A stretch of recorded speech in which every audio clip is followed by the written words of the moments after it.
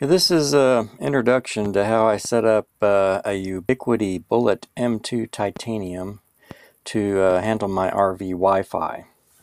Now, looking at this initial graphic, I'm just give you a quick kind of a roadmap of how this works. So let's say we pull into the Walmart parking lot and there's a Starbucks nearby and it has Wi-Fi. And so the signal from Starbucks is reaching that omnidirectional antenna there to the upper left, and which is then connected to the Ubiquiti Bullet M2 Titanium. That is connected to a power over Ethernet injector using a shielded Cat5 cable, and that's an outdoor shielded Cat5 cable. And so that connects again to that Ubiquiti power injector, and then from the LAN port of that Ubiquiti power injector, we're using a patch cable to connect to a Wi-Fi access point that's inside the coach or inside your RV. And I have been using the Ubiquiti Travel. It's a kind of a portable access point that is rechargeable and also runs off of USB. And so that is actually the access point that feeds your notebook, your tablets, your phones, whatever, multiple devices inside your coach.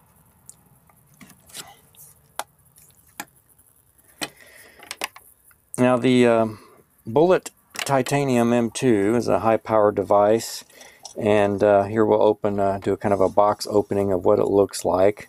This is what how it comes, and this is actually the an outdoor unit.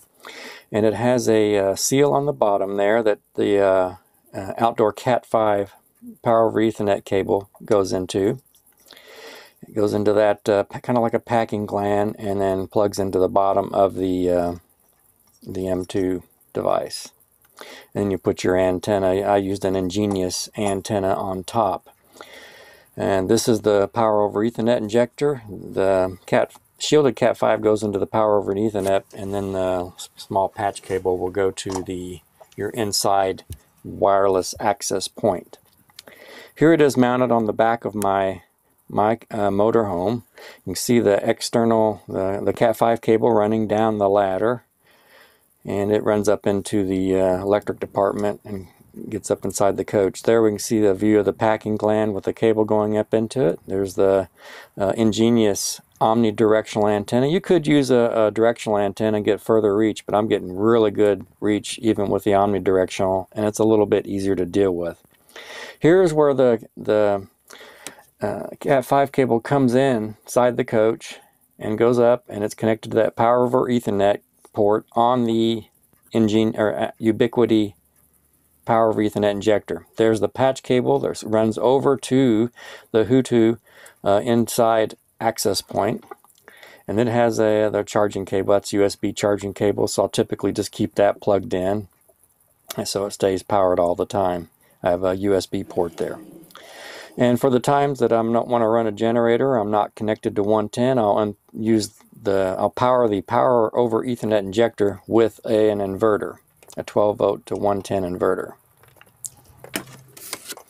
Now once you've got the hardware set up, you can then go in and do some setup. You have to set up the Ubiquiti, and so you log into that, and first thing you want to do is go to the System tab and just see if there's any updates available so you can get the most current software before you start anything. And then once you've done that, then you go to the Network tab, and on the Network tab you're going to set the device mode to router, and you'll go past the WAN network setup and go down to the LAN network settings, and I set the IP address for the device at 10.1.4.20.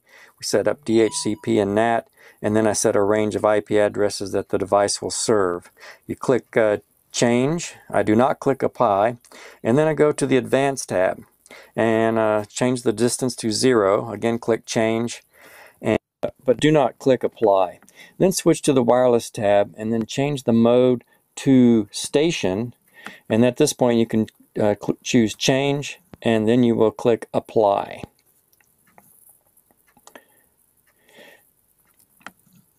Now at this point the access point is set up, and so any point you log in from here on, when you stop at a Walmart and you pick up a Wi-Fi at a Starbucks, a McDonald's, an Arby's, or Burger King, or whatever, you'll log in and click on the wireless tab and choose Select on the Select button, and then pick the signal, the wireless access SSID that has the strongest signal strength.